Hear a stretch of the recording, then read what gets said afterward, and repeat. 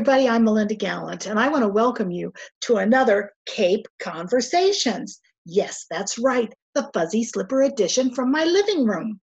We've got a great show today talking with a wonderful woman. Oh my gosh, she's so knowledgeable, and she runs one of the best museums probably on the East Coast.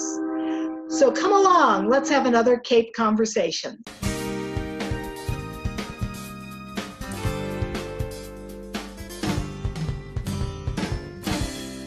Hi, everybody. Oh, I'm so glad you could join me today on another Cape Conversations. I'm talking with the Executive Director of Heritage Museums and Gardens, Anne Scott-Putney.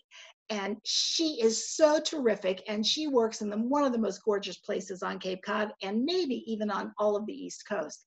Anne, how are you? I'm wonderful. How are you, Melinda? I'm good. Considering pandemics, they come and they go, I'm pretty good. And plus, no one will ever know what I'm wearing on the bottom half of me. So that's all good. Agreed. No one will actually know that I'm actually in my kitchen. And this is a beautiful picture of Heritage's Flume Fountain. There you go. And you know what? That Flume Fountain is absolutely stunning. It is so beautiful. I've been fortunate to do the ceremonies as a JP in that spot, and it is just lovely. It is so beautiful, and it's so romantic. Oh my goodness. Be still my heart. Be still my heart. It's a beautiful place. So Anne, yes, I heard through the grapevine, Heritage, it's beautiful weather, you're opening, yes? May 30th. Yay! We're so excited. Yes, but let me tell you a little bit more because we are so excited. We're just bursting with this news, Melinda. We are opening the gardens at Heritage on Saturday, May 30th. Yay! And we're so excited to open to the public then, 7 days a week from 10 to 5 p.m. This is all part of phase 1 of reopening Massachusetts. I imagine many people are very familiar now with the different phases of reopening, but we're very honored actually to be part of those businesses that are able to open as part of phase 1, which include parks and botanic gardens and some other outdoor venues. So let me tell you what's going to be open at Heritage. All of our garden areas are going to be open, starting with this beautiful Flume Fountain area, the daylily gardens all around it, the beautiful new McGraw Family Garden of the Senses, which I know you've seen and you enjoy. Right off of that is the maze, which is really fun and has a new pathway to it. The Windmill Garden, of course, which is part of the McGraw Family Garden of the Senses. The Labyrinth, all the hydrangea gardens will be open. The Lake Walk down to Sham Pond, which is beautiful. The McGinnis Family Garden, and all the rhododendron areas are going to be able to open because, believe it or not, this has been such a funny and odd couple of last months, but we are actually at rhododendron time, and we are opening just in time. Yep, we're opening just in time to be at the height of rhododendron season. Excellent. And so the lake walk along the lake, all the bowls and trails and beautiful woodlands will be absolutely bursting with rhododendrons, pinks, oh, that's great, whites, reds, purples. It is just high season. And so that's what we are really looking forward to welcoming visitors to see then. So Anne, I'm coming. Yes. I'm a member. I'm a little bit older. I'm a little bit nervous. I've been out of my house to maybe go to the grocery store. That's about it.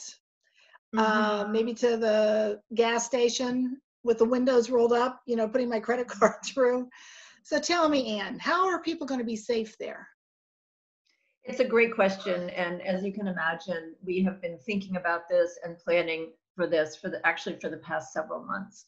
And so I want people to be aware that we are following all of the safety instructions from the state, and I'll go over them in just a moment, because the safety and health of our visitors and the safety and health of our staff are absolutely paramount.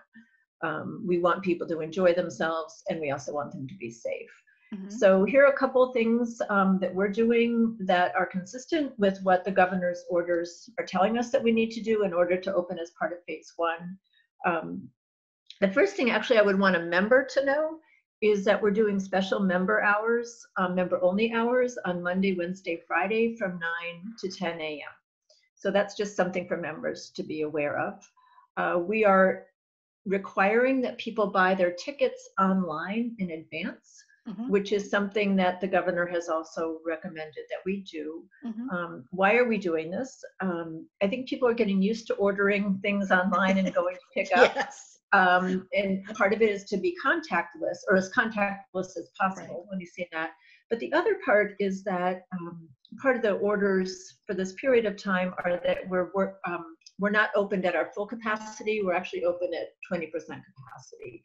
And so it's important for us for lots of reasons, primarily social distancing, so that we don't have a lot of people in one place at a time, is that we're able to monitor how many people are in the garden at any one time. And so that's okay. I'm sorry. What about the buildings? Will they be open or not yet? No, not yet.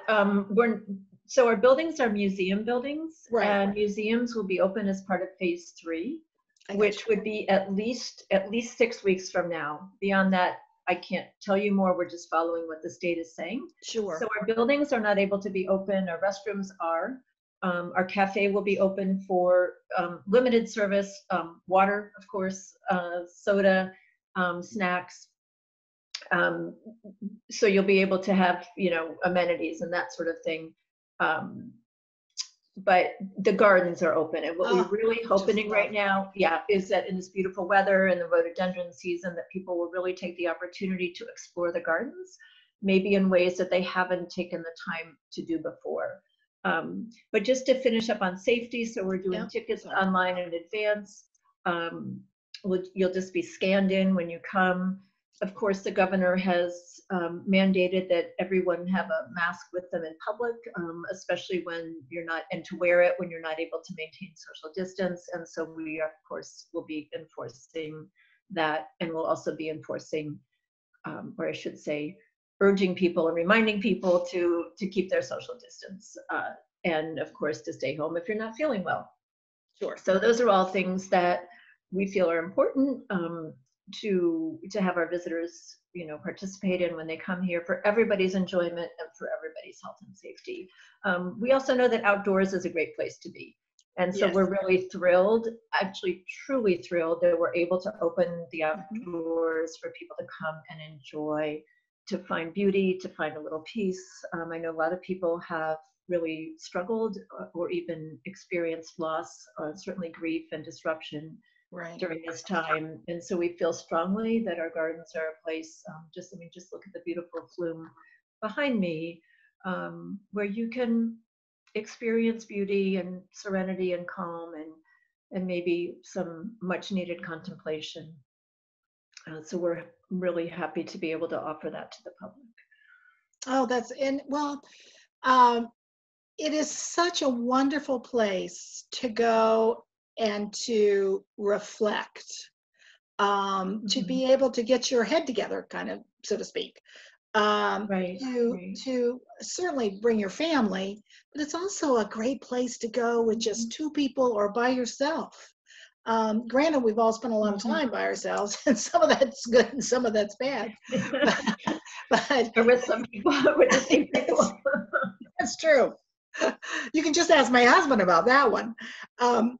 However, it is such a wonderful place, and to go there, and oh my God, the rhododendrons along the walk along the pond is just, I'm sure this year they're going to be full bloom because we've had such great weather for growing rhododendrons, right? It's been moist, it's cool, it's been too hot. Will there be any staff there or any to help people out if they need a direction or this or that? And I suppose they'll all be wearing masks. Yes. Yep, we are. So a couple of things that what you just said reminded me of. So let me share that with you. One, we're going to have a lot of signage just reminding people what to do, where to go, how to get there. Yep. There might be some areas that people want to explore that they haven't done before. We'll have maps available for everyone. We do have maps out on the campus, and there'll be staff there to answer questions and help. We call it wayfinding, help with, with wayfinding, Yeah. certainly. You talked about rhododendrons. I actually would love to pivot to tell you a little bit more about that, because this time of year is when we typically have our rhododendron festival. Yeah. And of course, because we're not able to have large groups gather, we're not able to do some of the things in person that we normally would do. But just this week, we've launched our entire rhododendron festival online. And so, wow. yes, for those of you who, it's really fun, and I'd like to just share a couple of highlights about that. Everything is on our website at heritagemuseums.org. But typically we would have, tours and lectures and programming around rhododendrons. We have some wonderful videos online now for Rhododendron Festival days that talk about the history of the cultivation of rhododendrons on our property by a gentleman named Charles Dexter, who was one of the most internationally renowned hybridizers of rhododendrons, and Heritage is the home for much of the hybridization, which basically means crossing the best qualities for this region to make the hardiest and most beautiful rhododendrons. We have many varieties here at Heritage that were hybridized here, but you can watch a fun video about the history of that. Some videos with tips for pruning and taking care of your own rhododendrons at home. There's some really fun crafts online related to rhododendrons to do at home with kids. We have a rhododendron scavenger hunt that you can do in your own neighborhood or here at Heritage, which is fun. We also have, and I am training for it right now, so I invite anybody watching to join me out there on the road. Typically this year we have what's called our Run for the Roadies, our Run for the Rhododendrons. It's a 5K walk or run on the campus, or on the grounds at Heritage. We're not quite able to do that this year because of gathering limitations, but we are doing it virtually. And so which is really fun. So let me tell you what that means. Okay. It basically means if you're a runner or a walker, or aspire to be, you can register online for $15 or $20, get your virtual swag bag, and then go out and walk or run a 5K race or a 5K walk or run to benefit Heritage. Oh, and send us your pictures and we'll post them online. So we started it last year, the in-person race. It was a great success. We had a lot of fun. And we didn't want to skip a beat. And so we're inviting people to take a virtual run or walk or jog in their own neighborhood, and do it for the benefit of Heritage. So I'm going to be doing that this weekend, posting my pictures. I got my t-shirt. I picked a t-shirt online at the Heritage gift shop. Yeah. Run for the No, the Roadies gift shop is up and running, right? I mean, yes, it is. I've always said, I mean, I worked there 122 years ago. I know you did. So you're in the know. But I am in the know about the gift shop. It was wonderful when I worked there. Then it even got better. And I heard now it's even more sensational. So, but the gift shop is up online and you can find things there, gifts for friends and family and all kinds of wonderful things. Mm-hmm. You can do that. Yes, absolutely. You can order things online. We have an online gift shop. It's pickup or delivery if you live in Sandwich. The other just real exciting thing that we're doing right now that has been such a great success, because I know of course, this is garden time of the year right now. And since so many people have been homebound, many people have decided that means garden bound and garden centric. So lots and lots of folks are working in our gardens right now. And it's certainly showing around Sandwich, many gorgeous gardens. We're having a plant sale, an online plant sale right now, and a beautiful selection of perennials, which have been selected by our director of horticulture, Les Lutz, who some people might know from his column in the Sandwich Enterprise. So obviously he's an expert on horticulture. And he does a great interview. And he does, and he's an expert. And so, yeah, of course, Melinda, you would know that. Yes. He's chock full of knowledge and chock full of, I have to say, good taste when it comes to plants. And so you can, so you can bring a little bit of heritage home to you and purchase your plants online at Heritage, and then it's a reservation. You come by and pick them up, basically. Okay. So that's something else that's going on right now, because again, we're trying to be of service to our community, and trying to bring pieces of heritage to people that we can, until such time as we're opening, which is soon. Yes. Well, good. Well, yeah, May 30th.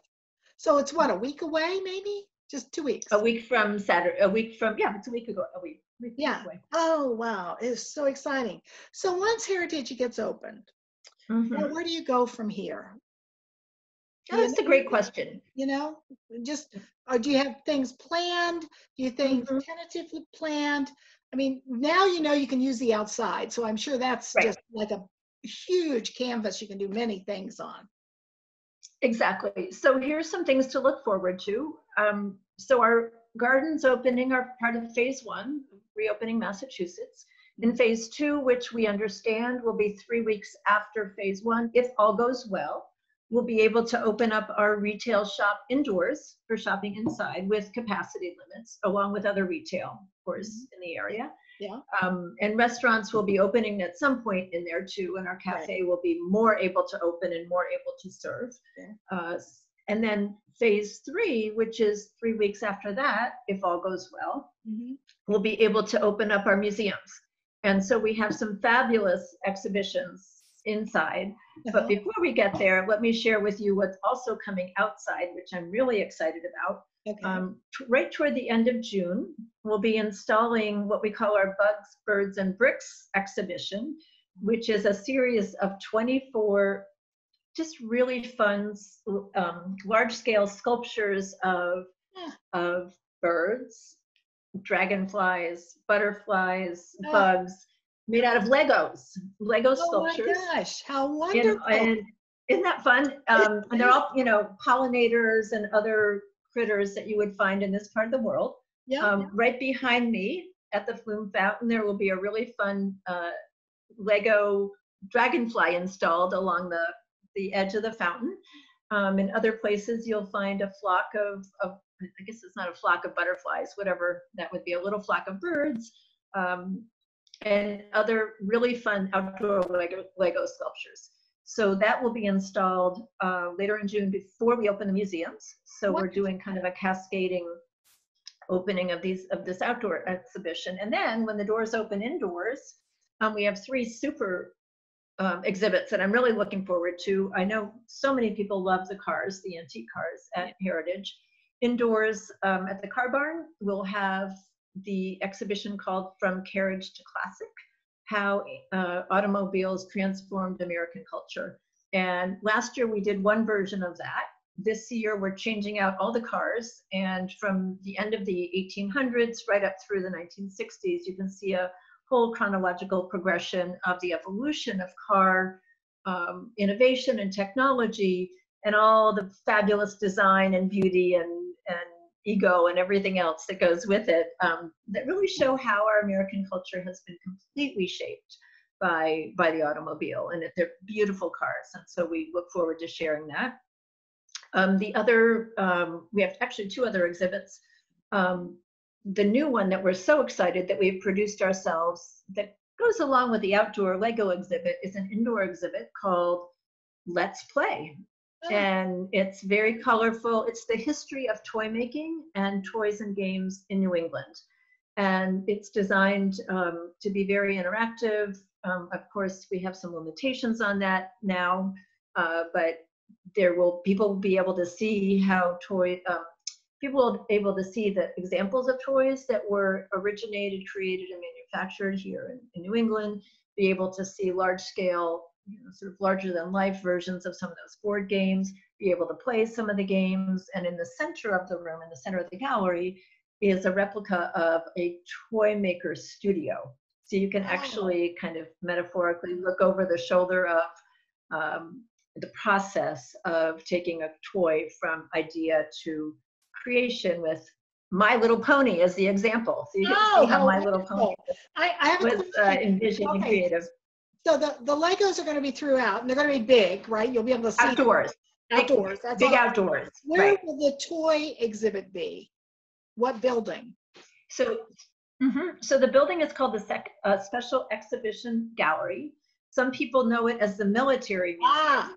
Yes. Which is on the parade grounds. It's the long, low, dark building made out of wood. Some people remember it as a military museum. These days we use it for special exhibits, and that's where that will be. Oh, good. And some people know it as where Santa's or Mrs. Santa Claus is during Gardens Glow. Yeah, that's true.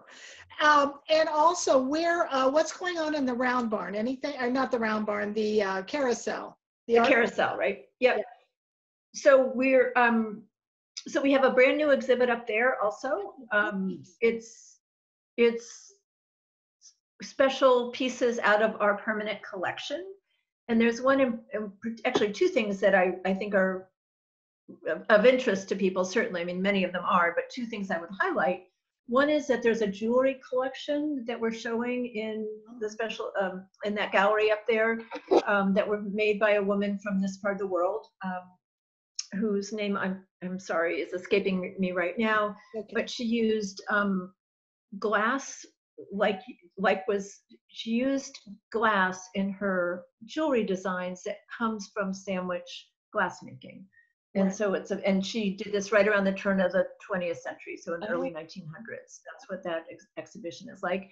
And then also adjacent to that, we're doing a really interesting exhibition in collaboration with the Wampanoag tribe. And it's part of the Plymouth 400, which has had to, I know, reinvent itself and reimagine itself. But we are able to show this particular story. It's called Our Story. And it's 3 chapters in the history of the Wampanoag people from the time that they called first contact, which is when the Wampanoag leaders met or encountered the Pilgrims at Plymouth, and then a total of 3 different turning points in the history of the Wampanoag. Sure. And that will be also in that building adjacent to the carousel area. Excellent, excellent. So we're excited about that too. Now, this is a question, and it might be sensitive. Will the carousel be open? You know, it's a really great question. Yeah, thinking, you know. Yeah. Well, let me just say, it will open when we're allowed to open it. Gotcha. And it's an amusement device, and so when amusement devices are allowed to be open, I believe that's phase 3, but I don't want to misspeak that. Yeah. We'll open it when we're allowed to do so. Okay. You know, I've done a lot of these shows with lots of different people around town. And I always ask them this question kind of towards the end of the interview or the end of the conversation, as I call it. How have you been holding up? What have you been doing to keep yourself sane? How do you feel about what's going on? Are you feeling okay? I mean, a lot of people are stressed, but I think it's kind of nice when people can say, yeah, I've been stressed, but this is what I did. And how about yourself? Well, I mean, personally, in my family, we're just fine. We've been doing just fine. My heart breaks for people whose lives have really been devastated. And I think about that a lot, and I know that we all do. So that's always weighing heavily in my heart. And that's why I think a place like a garden is so important, which I said earlier. At Heritage, though, we've really taken this as an opportunity to reinvent ourselves in a way that allows us to continue to serve our community and keep our mission front and central by doing things online and by reimagining how we can still deliver a really awesome heritage experience to people, even though they might be sitting at home, and so are we. Right. And so it's actually been a really wonderful, I don't want to say wonderful, a sort of fascinating challenge to rise to consider how we do, how people can experience heritage without actually being here as they're getting ready to be here. Right. And I would say that we've been really successful in doing that. Oh, that's wonderful. That's wonderful. Yeah. And to know that in Sandwich, Massachusetts, this little crazy village, right? That there is such 53 acres, is it? Is that how many acres? I can't remember. 53 acres? 100 acres. 100 acres. Oh, 100 acres. 100 acres. 100 acre school. I remember now. How could I forget that? That there are that there's a place like this where people can go and you can get a membership, right? You can go in for the day, or you could buy a membership, right? Yes. Mm-hmm. And to buy a membership, Yes, you can buy a all membership. all online, right? Easy peasy, as I like to say. So you have individual memberships. It starts at individual memberships on up. Actually, we had before, but we started something even. Yep, it goes 2 people, 4 people, 6 people. Is what you can buy your memberships for. Nice. And that makes it really easy. So you don't have to define what a family is or call it a couple or anything like that. Great. It just, so let's say you buy a 2-person membership, you can come, and the second person is whoever you want it to be. Oh, nice. That's as your member. Sure. Excellent. And Yeah. all this. So all that's available online to be purchased. Yeah. Great. And now, just so you know, we're going to by the magic of television, they're going to show a lot of beautiful places during this conversation that are at Heritage. They actually filmed it yesterday, is my understanding. Yesterday afternoon. It was so gorgeous. So, which I just can't wait to see. I'm very excited about taking the virtual tour, though. I'm very excited about that. That sounds absolutely fantastic. All right, Anne, it has been Thank you, Melinda. It has been a pleasure beyond belief to talk to you. We used to see each other at chamber meetings, and now we don't even get to do that. I have to laugh. I know. We have to see each other on Zoom, but it's better. I know. I think the last time we were at Best Tea Melinda, Shop. Thank you so much. I really appreciate it. It has been That's been right. lovely. That's right. Yeah, Best We Tea were. Shop. Yep. It's been a pleasure, and thank you again for your time, and thank you for being here in Sandwich. We appreciate you. Oh, Melinda, thanks so much. It's great to have friends like you. And I look forward to seeing you on the trails at Heritage, along with everybody else. All right. We'll be there. Thanks so much. Thank you. Well, it's hard to believe during a pandemic that Heritage Museums and Gardens has all this great stuff going to be happening. It is so much fun. You can go online and do some things, and then you can go to the museum and take beautiful walks through those gorgeous trails. Oh my goodness, it is so beautiful there. And wouldn't you know it, the roadies will be out, and that's what it's all about. So I want to thank you today for joining me in Talking with Anne, and I'll see you again on another Cape Conversations.